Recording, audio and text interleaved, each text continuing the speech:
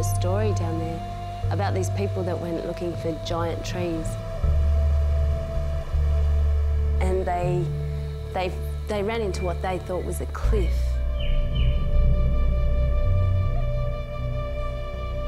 It was a tree so big that the circumference of it was 33 metres round. That's huge. Like, if you measure 33 metres around and you picture how wide that is, you can just imagine how much of the tree's standing above it. Some people think it's a legend. I don't. I think it's really there. Now, if I could find something like that and see something like that, that's a phenomenon of nature that just is a freak, you know? It's one of those big things that just is unbelievable.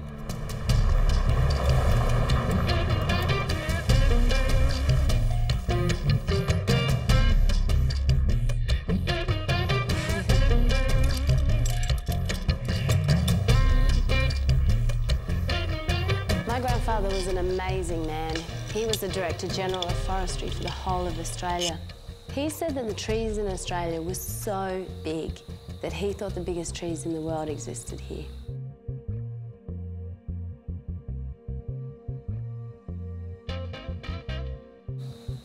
Now, I can imagine how beautiful and pristine it would be to walk through the forest when he was a boy.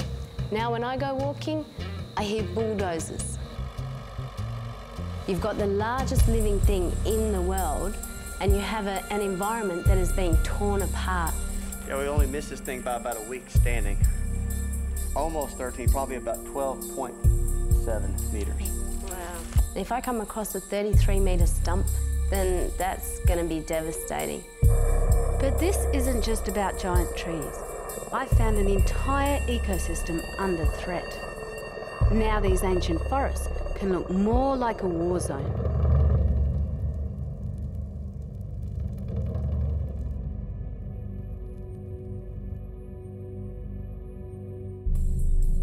Tasmania has some of the most unusual wildlife I have ever seen. Some of these creatures are found nowhere else in the world.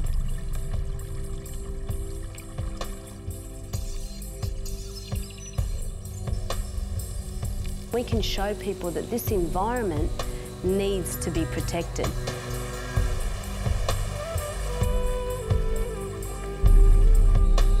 And we've been searching for some giant trees through Tasmania for a few years now, and we've found big ones, the biggest of their species. And we have some tip-offs. We still have trees in Tasmania that could be the biggest trees in the world. People won't realise what we have here. They won't realise that these giant trees exist.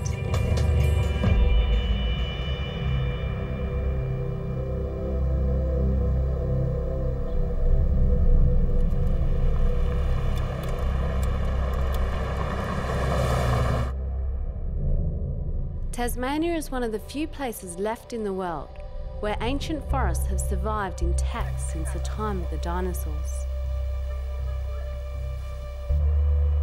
These rainforests have hardly changed in 65 million years, a living remnant of when this land was only part of a supercontinent called Gondwana. It was a time when rainforests covered most of Australia.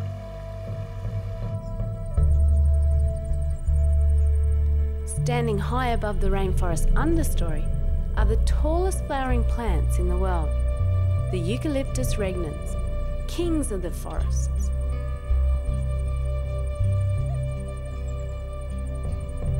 These giant eucalypts are found only in Australia's southern forests, and Tasmania is home to some of the biggest. Forests are more than just big trees. They support an entire ecosystem, especially these mature trees with holes and hollow trunks, which are home to countless creatures, from billions of tiny insects and many of our unique birds and marsupials. It was these forests that inspired my grandfather's stories of the giant trees. I'm back in Tasmania, my childhood home, to follow in my grandfather's footsteps, to see for myself what's happening to these amazing forests.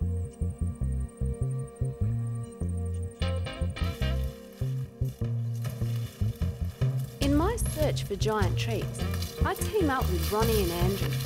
Ronny is a Texan big tree hunter who knows that the biggest things in the world are not all in his home state of Texas. You'll be happy when you see it because it's really big. Really big? Really big.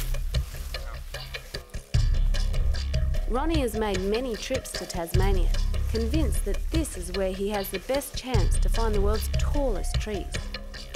We've been told there's a whopper out here.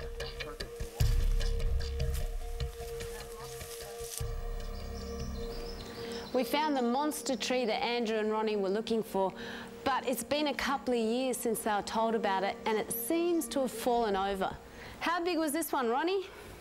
Well, just from looking at it and trying to take the best measurements we could, we figure it's probably about 17 meters in girth.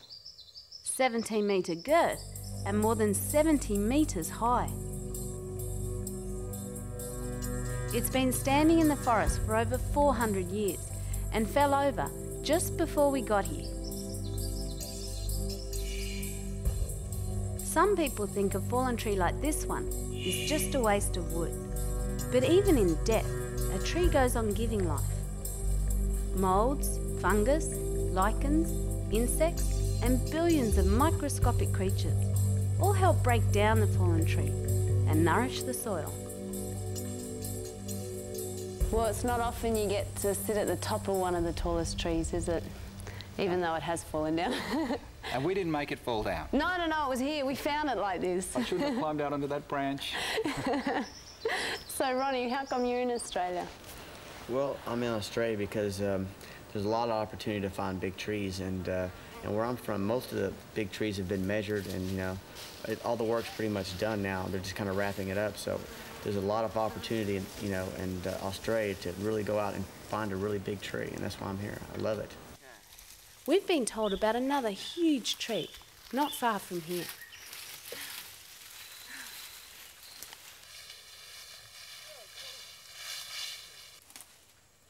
And there she is, a mighty Eucalyptus obliqua. Wow, that's a beauty.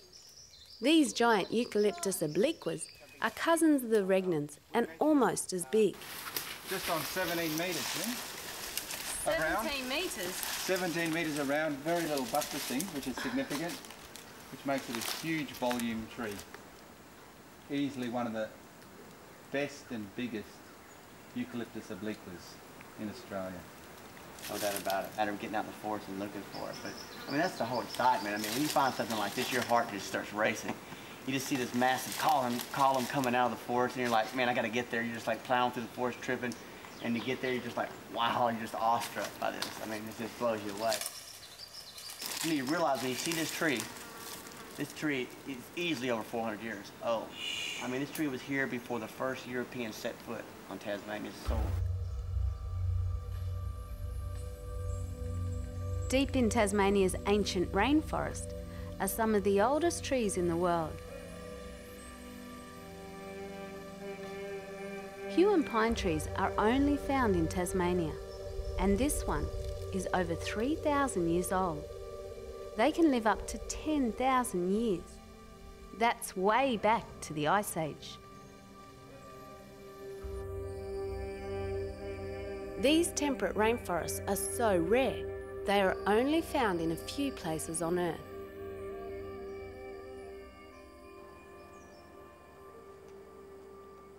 Long before eucalypts even evolved, myrtle forests like this covered much of Australia. On our search for giant trees, we came across this magnificent spreading myrtle. Wow. A direct link back to those ancient rainforests of Gondwana. Nice one.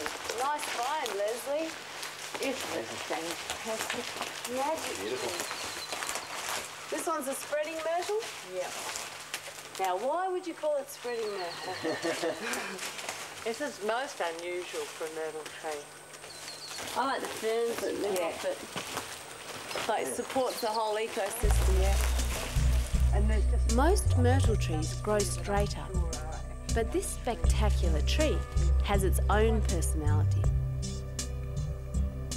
It looks like an enormous octopus.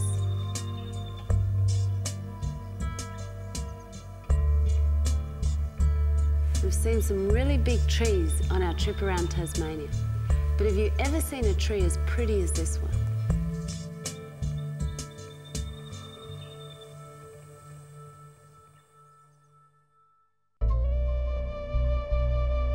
How come this island, the smallest state in Australia, has the biggest trees, ancient forests, and such unique wildlife? It's because it's been isolated for over 10,000 years from the Australian mainland, cut off by rising seas since the end of the last ice age.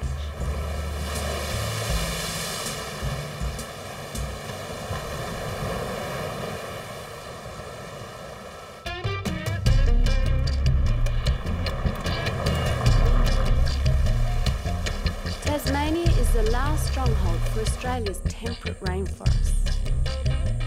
Few places on Earth have maintained the stable weather conditions that have allowed this ancient environment to survive.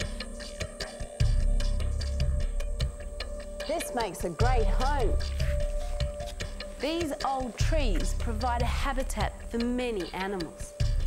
In fact, Tasmania's forests are home to some of the strangest creatures you could possibly imagine.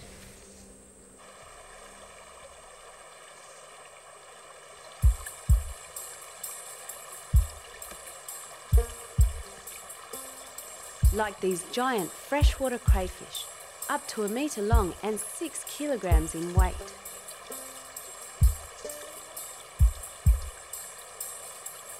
With bone-crushing claws, they're the largest of their kind in the world. These massive crayfish became endangered because for many years they were a dinner-time favourite. They're now protected, but are still vulnerable to destruction of their habitat.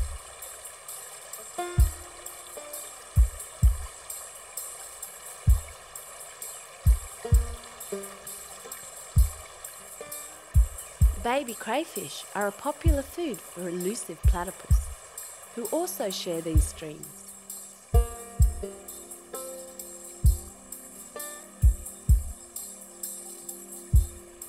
These shy creatures are so strange. They've got a duck's bill and webbed feet. They're covered with fur, armed with poisonous spurs, lay eggs, and even give milk to their young. They are one of only 2 egg-laying mammals on Earth. The other one is this spiky little guy, the echidna.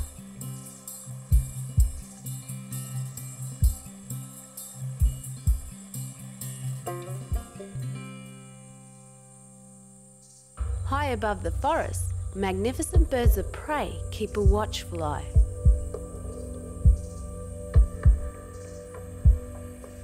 The Tasmanian wedge-tailed eagle is bigger than his mainland cousin, with a wingspan over 2.5 metres.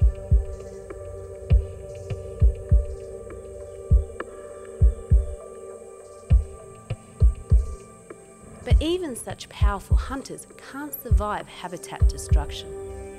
Less than 100 breeding pairs now remain in the wild.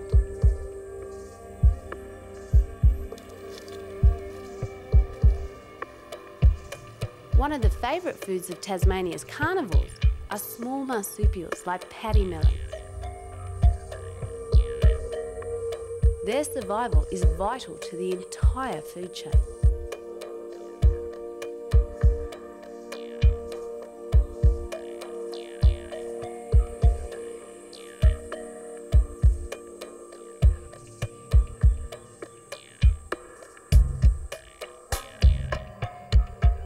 As the forest darkens, the night shift takes over, and nocturnal scavengers look for their evening meal.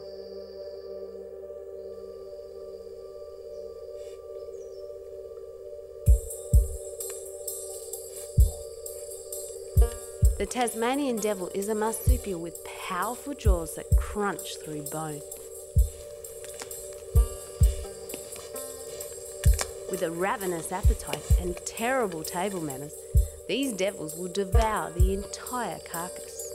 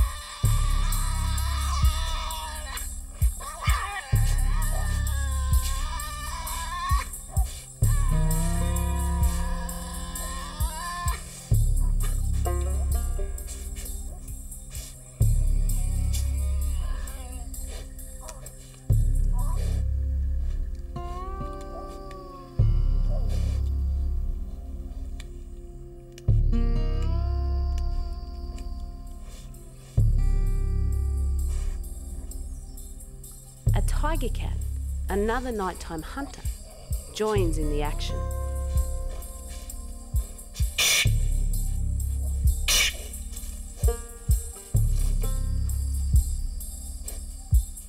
Tiger cats are no match for the devils, and this one will have to eat leftovers tonight.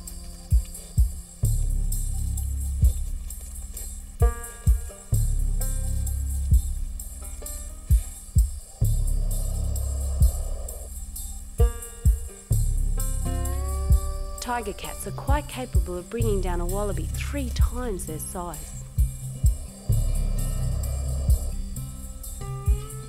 In the last few years, a mysterious facial tumour disease has developed, devastating the devil population and threatening to wipe them out. It seems many Tasmanian species are on the endangered list. Let's hope they don't go the way of the Tasmanian tiger.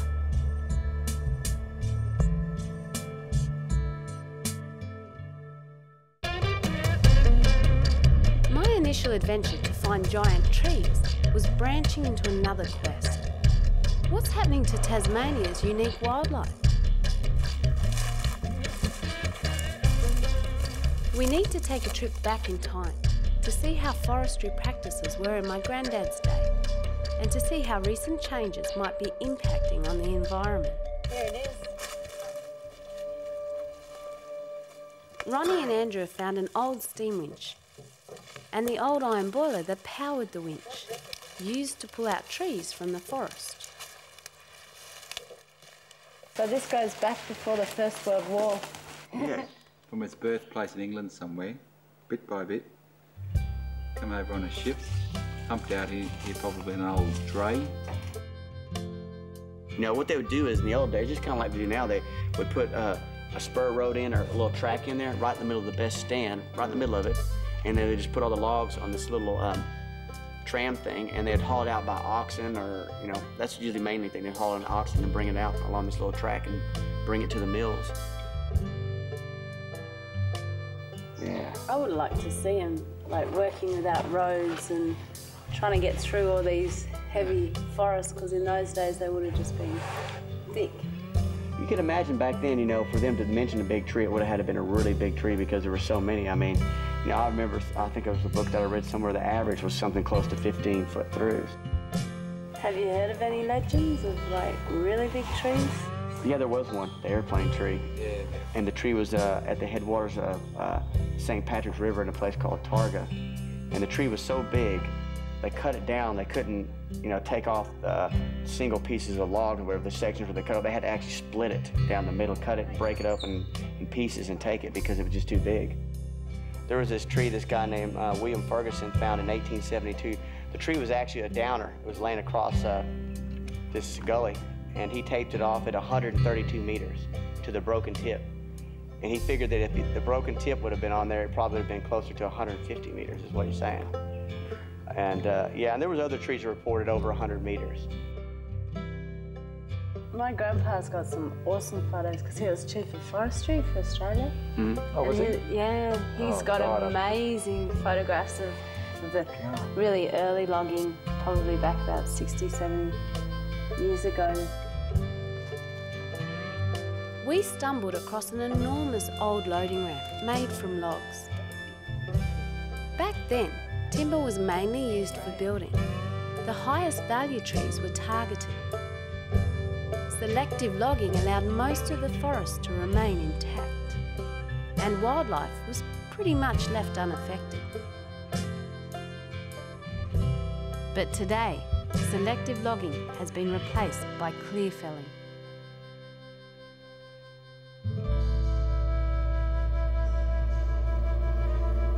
Logging technology is far more efficient and destructive, and is employing fewer people.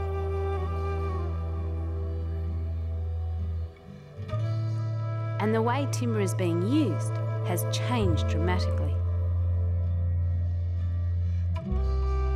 Today, Tasmania's forests are mainly used to supply low-value wood chips for the paper industry. These valuable timbers are being chopped up into little bits for pulp. Yeah, we only missed this thing by about a week standing. Would have been a week earlier when we got to see it. Since the introduction of clear felling in Tasmania, thousands of giant trees have met a similar fate. In feet, so actually that's going to be 12, almost 13, probably about 12.7 meters. Wow. Anything that remains is then firebombed.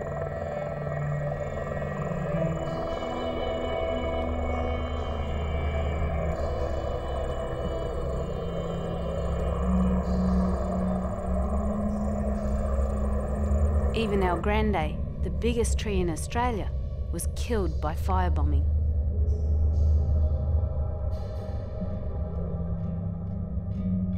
Can you imagine how many tourists would have paid to see Australia's biggest tree? And now look at it. It's worth nothing. Grandad used to take all of us to see trees like this when I was just a little girl.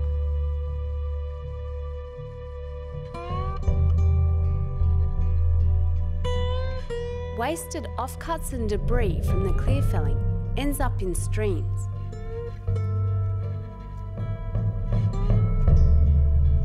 And so does millions of tons of eroded topsoil, filling waterways with sediment.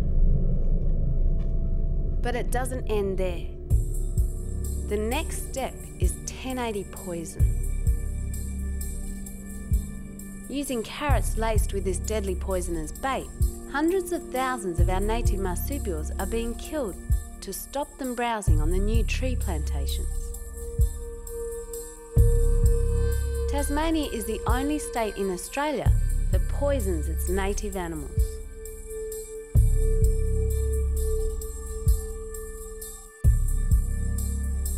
By using 1080 poison, the whole food chain may be affected. Could this be why the Tasmanian devils at the top of the food chain are suffering so badly with this mysterious face cancer? The native forest is often replaced with monoculture, barren plantations, with row after row of the same species of fast-growing pine trees or eucalypts.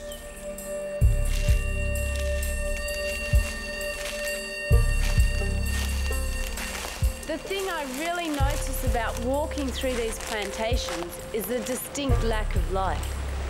There's no habitat in here to support the biodiversity that you would normally find in our native forests. With plantations, giant trees that take hundreds of years to grow will never come back. We can only guess what giants we've already lost. You know, if you're talking economics and you're talking about jobs within forestry, I mean, why are you going to replace your best sawlog forest and put plantations in there? I mean, obviously you're not gearing up for a future in sawlogs. You're just basically putting in the lowest commodity and putting it into pulp.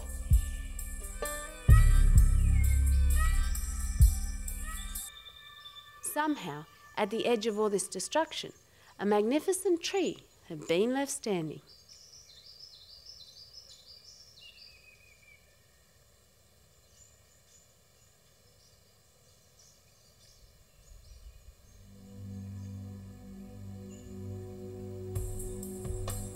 Wow. At a whopping 78 metres, this white gum is huge. These remaining giants are becoming rare, and their potential for future tourism is enormous.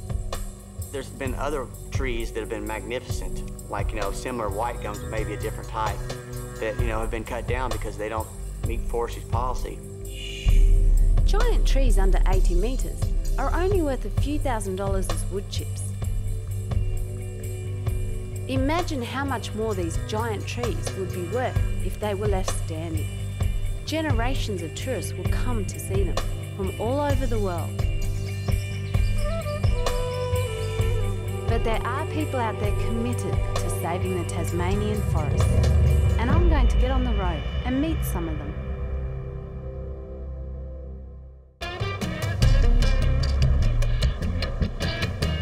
In the northeast of Tasmania is a place called the Blue Tier.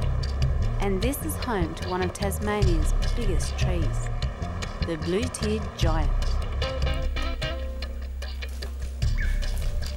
As I walk through these ancient forests to get to the blue-tiered giant, I feel like I've been transported back to another time. It was rare places like this where life still managed to survive the freezing conditions of the last ice age, 15,000 years ago. But after surviving all that, this magnificent forest is one of the many places scheduled to be destroyed by clear felling. And here it is, the blue-tiered giant. Hello, is anyone in there? Hello, Liz. Hi, Leslie. How are you doing? What? So what's the history of this tree? It's thought to be at least 400 years old, which really 400 years is the lifespan of a eucalypt. But it's obviously ancient. It's quite a bit bigger than any of the others around here. It's got a 19.4 metre girth.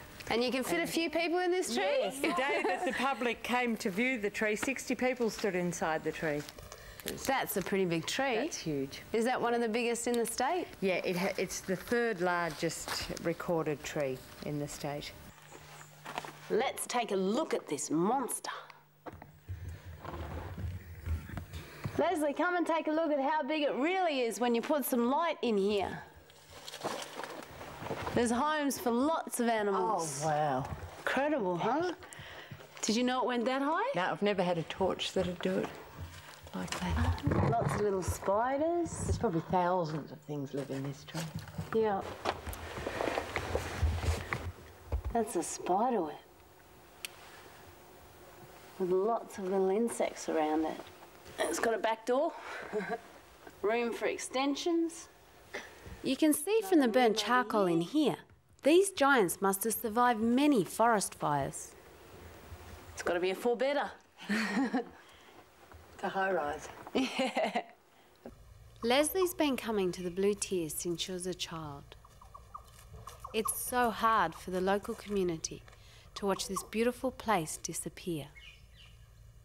This tree is 16.8 metres round the girth, but we're not sure if that's big enough to save it or not.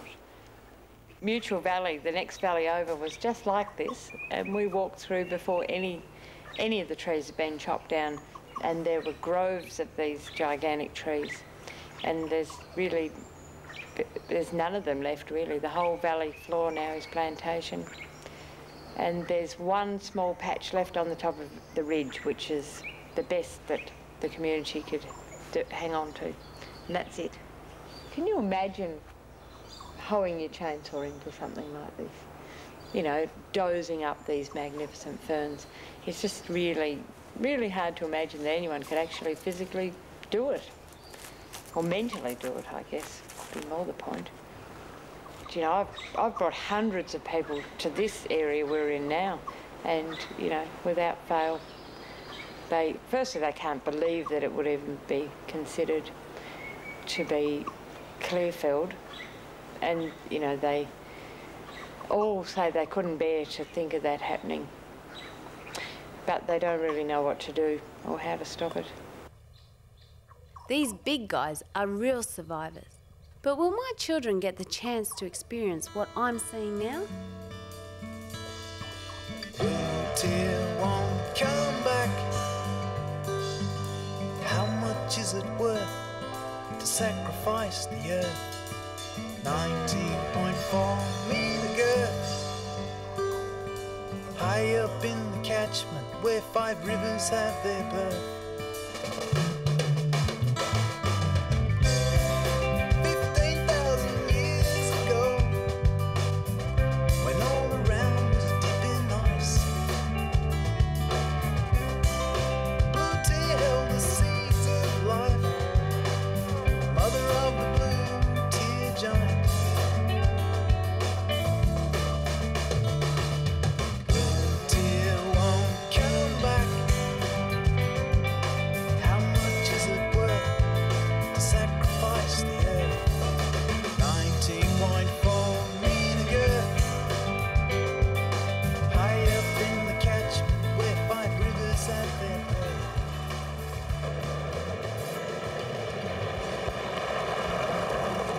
on our way to the Styx Valley, the land of the giants.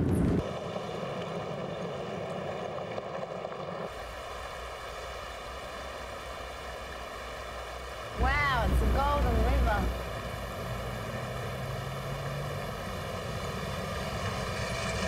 Now I'm getting back to some of my grandfather's favourite territory, the awesome southern forests of Tasmania. This is the Styx Valley, the Valley of the Giants.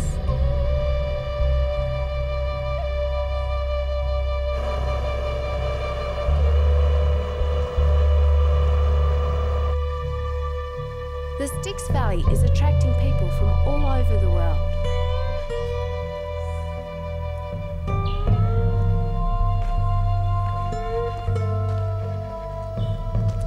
These magical forests could easily be the setting for the Lord of the Rings. And like in the movie, these ancient trees are in danger.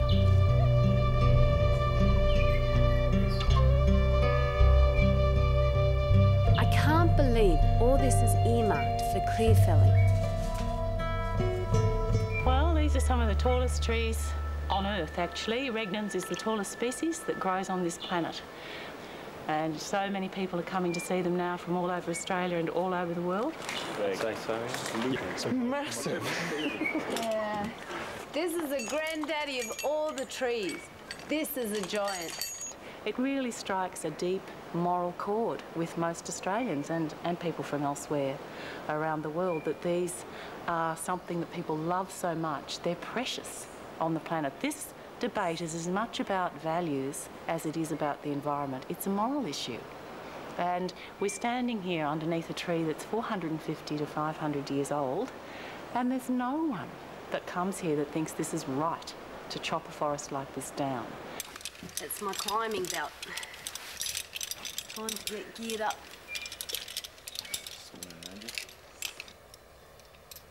I have to really concentrate on gearing up.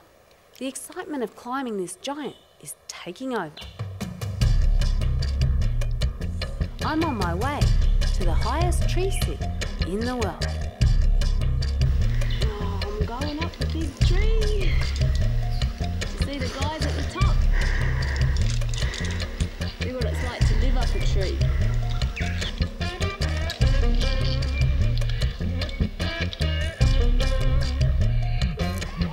I'm only a third of the way up, but it sure looks a long way down. Climbing to one of the biggest giants in the valley, 65 metres above the ground. This is an incredible feeling. Not many people ever get this privilege, but here at the Global Rescue Station, they live here, up this tree, and will be here for months. What a climb.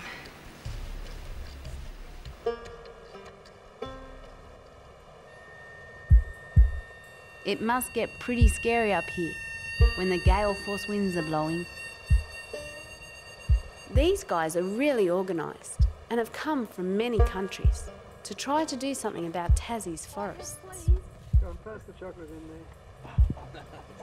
They are up here for months at a time with all their supplies to eat, sleep, to live up here.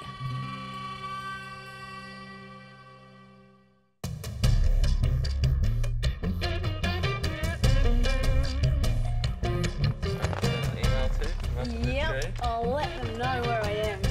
They've received over 30,000 emails of support. We're in the communications tent, and from here we can communicate with the world. I'm about to send an email, let people know where I am. And I'm not the only one to come up here. Legendary musician John Butler is really concerned about what's happening in Tasmania's forests.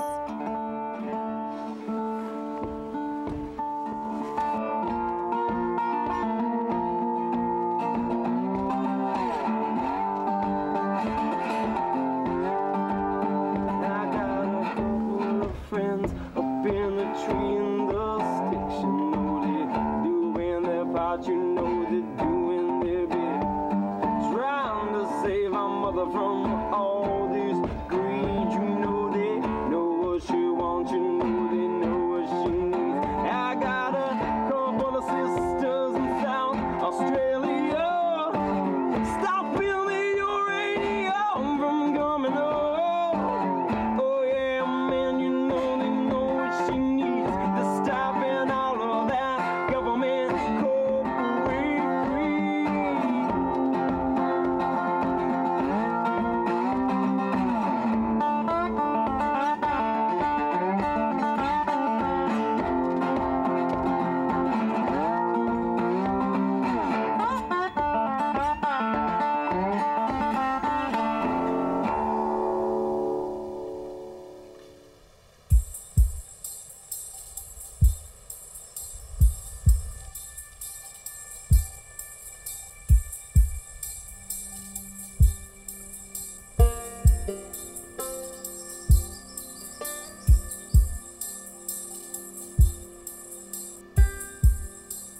These forests need to be protected and respected and appreciated by future generations, and not clear-felled, burnt, poisoned, and wood chipped.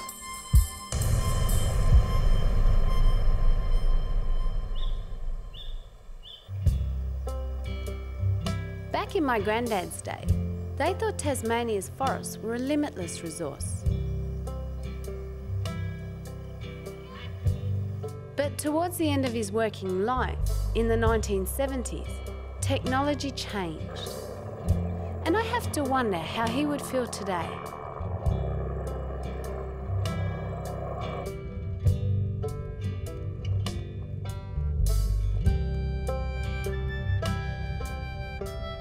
Today's generation can often see the impact of things previous generations have done and are now faced with many unforeseen problems.